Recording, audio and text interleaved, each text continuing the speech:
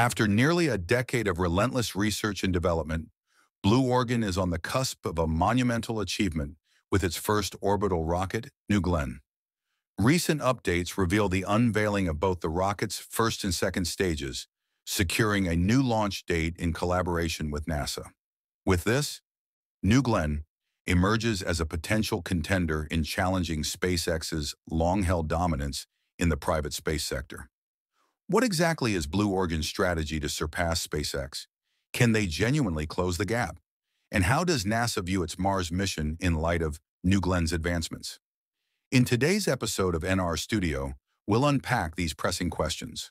On August 26th, NASA confirmed that New Glenn is slated to launch on October 13th, alongside the highly anticipated ESCAPADE mission. This timing aligns perfectly with Mars' favorable position for travel, an opportunity that arises only once every 26 months. The debut flight of New Glenn will take off from Launch Complex 36 at Cape Canaveral Space Force Station, Florida. After years of setbacks, this moment marks a significant milestone for Blue Origin. On September 4th, the company revealed that the second stage of New Glenn is now flight-ready, with a hot fire test of the upper stage, powered by two BE-3U engines, scheduled in the coming week. Adding to the anticipation, an unmanned ship named Jacqueline, proudly displaying Blue Origin's signature feather logo, docked at Port Canaveral on September 4th. Jacqueline will serve as the landing platform for New Glenn's reusable booster. Measuring 380 feet in length and 150 feet in width, Jacqueline is slightly smaller than SpaceX's drone ships, which span 560 feet by 160 feet. Named after Jeff Bezos' mother, Jacqueline is officially designated as Landing Platform Vessel Number 1. While relatively new to the scene, the early arrival of Jacqueline highlights Blue Origin's unwavering commitment to achieving a successful booster landing on New Glenn's first flight. However, history shows such feats are not easily accomplished. SpaceX only managed to land its Falcon 9 on water after its 23rd launch. Blue Origin is determined to gather critical data from New Glenn's maiden voyage to accelerate their booster reusability efforts. The launch of New Glenn will be a defining moment, placing the rocket alongside SpaceX's Falcon Heavy and Starship as a heavy-lift vehicle developed by private companies. This launch not only signifies Blue Origin's technical leap, but also underlines the growing trend in U.S. spaceflight towards large reusable rockets. Both Bezos and Elon Musk share a vision where rapid reusability is key to advancing human space exploration. Interestingly, New Glenn's launch coincides with the fifth flight of SpaceX's Starship.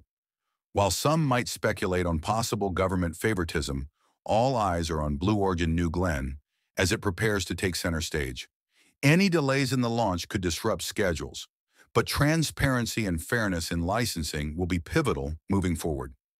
That said, Blue Origin still faces a number of critical tasks ahead of the ESCAPADE mission. The company has yet to conduct a full countdown rehearsal, load cryogenic fuel, or complete the final testing of New Glenn's stages. In comparison, SpaceX's Falcon 9 underwent testing 3 months prior to its first flight, and ULA's Vulcan completed its hot fire test 7 months before its debut. Despite the hurdles, Blue Origin is making steady progress. Earlier this year, the fully assembled 320-foot New Glenn rocket was transported to the launch pad, where it was filled with liquid nitrogen, a precursor to its actual flight fuel. More recently, Blue Origin demonstrated how they plan to recover New Glenn's reusable booster using a crane at Port Canaveral. As for the ESCAPADE mission, it aims to study plasma and magnetic fields surrounding Mars. Designed and built by Rocket Lab in just over 3 years, the mission represents a major scientific leap. Selected by NASA in 2019 as part of its new class of small planetary missions, ESCAPADE was initially set to launch with NASA's Psyche mission. However, schedule adjustments prompted a rapid redesign of the spacecraft. Rocket Lab faced its share of challenges, but has delivered a robust spacecraft poised to expand our understanding of Mars. Now, all eyes are on Blue Origin as New Glenn races against the clock to meet the narrow launch window for ESCAPADE. Should the rocket not be ready by late October, the mission could be delayed by more than 2 years, with profound implications for its scientific objectives and a significant increase in costs. That concludes today's episode. Thank you for tuning in, and we'll see you next time on In Our Studio.